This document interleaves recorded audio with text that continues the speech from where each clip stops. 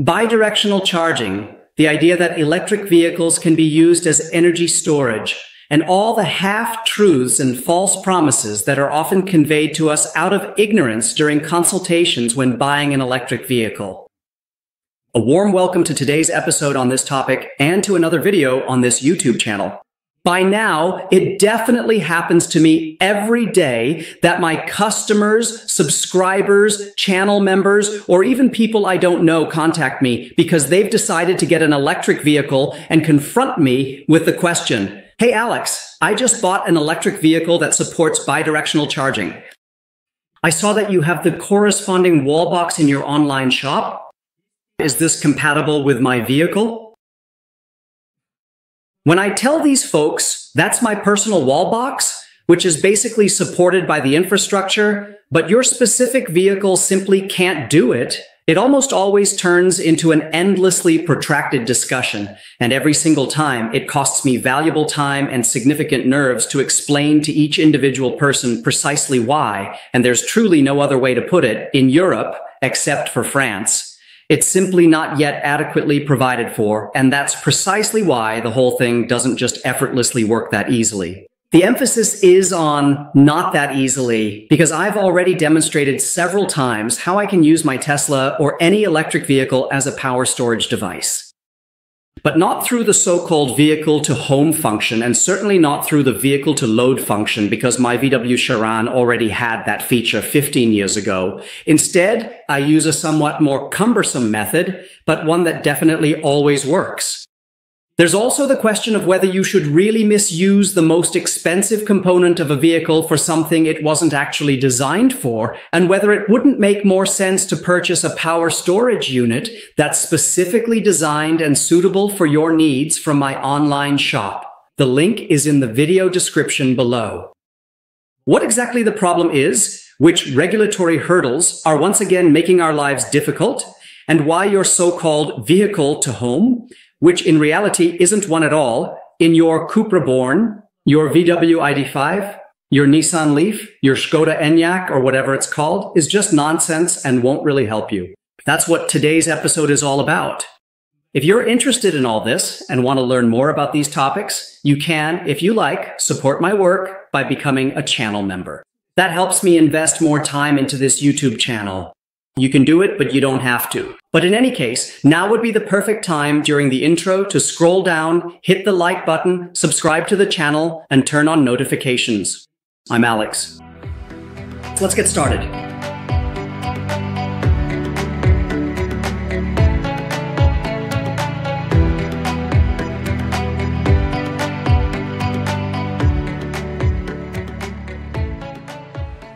All right.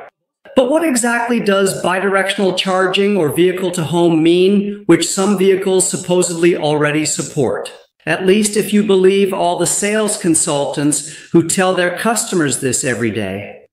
Bidirectional charging means that we don't just feed electricity into the battery of our electric vehicle, but we can also draw that energy back out.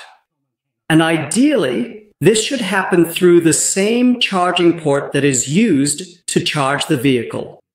And I'm not sure if that's actually clear to everyone. There are several ways to charge an electric vehicle. If you charge at a public charging station or a Tesla supercharger, which rarely happens for me since I charge at home 95% of the time.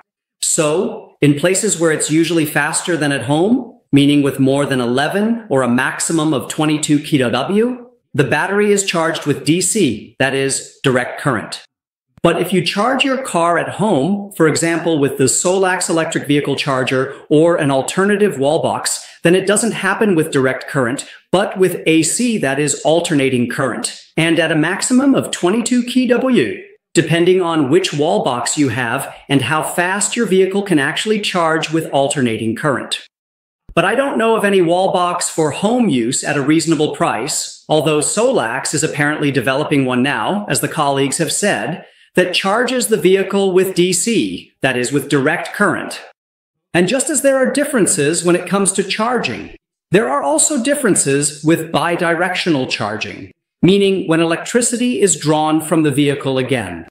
Important, we're now starting with the option that has, in theory, been possible with many vehicles for quite some time. An option that, in theory, also works even if we don't have a PV system at all. And this is actually what is always referred to as vehicle to home. Or, to be precise, the more advanced version is called vehicle to grid. We'll leave that aside for now, because that's about a bit more.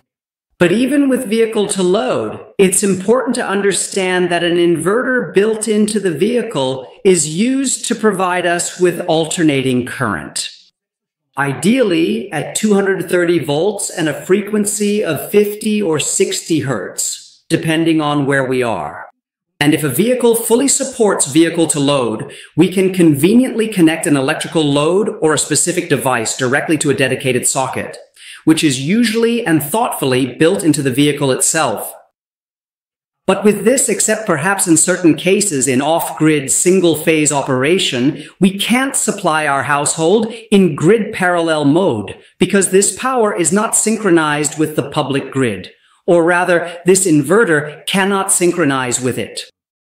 For it to effectively do this, it absolutely must possess the inherent ability to seamlessly synchronize itself with the public electrical grid. And if it can successfully accomplish that, then we are already talking about the advanced concept of vehicle-to-home, V2H technology. So with vehicle-to-home, the inverter built into the vehicle is used to synchronize with the public power grid in the respective supply area, so that when needed and based on appropriate control, it can provide three-phase alternating current to supply the consumers in our household. And the wall box, such as the new electric vehicle charger from Solax, specifically the HAC version that supports bidirectional charging, does nothing more than give the command to the vehicle or the inverter built into the vehicle to do this. That means the wall box, because it communicates with our Solax three-phase hybrid inverter. For example, if we need electricity from the grid because the sun has already set, it tells the vehicle, hey, now you give me 7 kilodollars because Alex needs it right now for cooking while his sweetheart is once again sitting in the sauna. And the vehicle's inverter delivers this power, provided that 7 kW isn't already too much. As a result, and this is exactly the problem, the vehicle becomes a power generator and therefore must also be recognized as such by the respective grid operator. In other words, it has to be listed in the grid operator's approved device list, just like our Solar X3 hybrid inverter, or at least be tested and included accordingly, but that's not the case. Because once again, the vehicle manufacturers and the grid operators can't come to an agreement. Or for some political reason, it's simply not provided for again. And that's why many car manufacturers are now trying to take a detour, which actually isn't a dumb idea at all, and they're making things easier for themselves. Because now they're saying, this whole thing isn't our concern. We don't care about the ability to synchronize our inverter in the vehicle with the power grid. We simply output DC direct current from the vehicle. And now the customer is supposed to figure out for themselves what to do with it. But that's not vehicle to home, period. Because with direct current, I can't just supply power to our household. It first has to be run through a certified inverter for it to work at all. And that's exactly where there's a problem with this approach as well. The solution would be to use a wall box with an integrated inverter, ideally one that both charges the vehicle with DC, that is direct current, and draws DC back out of the vehicle, converts it into alternating current, synchronizes with the public grid, and feeds alternating current into our home network. The catch is that such a device doesn't exist at a reasonable price that is also approved in Austria or Germany, or at least I'm not aware of any. If you know of one, please let me know in the comments below. And for this reason, you can simply write off the whole thing in its current form. It doesn't work, neither with one approach nor the other. And that's exactly why it makes much more sense to get a power storage unit that's suitable for your needs, ideally, once again, from my online shop. That way, you not only have a working system, but also my personal support. As always, a little self-promotion. But since I couldn't let it go and was curious, I still found a solution that now works perfectly. How you can use any electric vehicle as a power storage unit. And what I'm about to show you, or rather tell you, you really shouldn't try to copy, okay? That's important. At best, if you make a mistake doing this, you could lose your warranty. At worst, the whole car could blow up in your face. There's a risk to your life. So once again, please do not try to copy what I'm doing. I realized that the heater in my Tesla is powered by 400 volts and in theory can deliver up to 6 kilowatts. So, I installed a tap on the supply line of my heating system, which allows me to connect a cable that, for now, I've temporarily run down into the basement. Once again, through the well-known dog door, which I have to thank my ex-wife for, or rather, the ex-dog. There's a charge controller connected to this cable now. In reality, it's actually a laboratory power supply, which I can both integrate into the Home Assistant and use to condition my direct current in such a way that it simulates the power curve of a PV module string. Then, via a certified Solax X3 string inverter, in this case, it's a small Solax mic, but you could use any MPP tracker for this. I feed the output of my laboratory power supply directly into the MPP tracker of the inverter. The control for this, how could it be otherwise, runs, once again via Home Assistant. When needed, the heater in my Tesla is activated, which, by the way, is also part of my smart home. The grid activity is transmitted to the laboratory power supply. Depending on the grid activity, the laboratory power supply, controlled via Home Assistant, as mentioned, draws just enough power from the vehicle so that, within the limits of what's possible, my smart meter once again shows zero grid activity. However, this is only possible up to a maximum of 6 $. Anyone who wants to can come and take a look at it at my place, but I definitely advise against trying to copy what I've done. So please, don't do this. But maybe this is an idea that might interest vehicle manufacturers.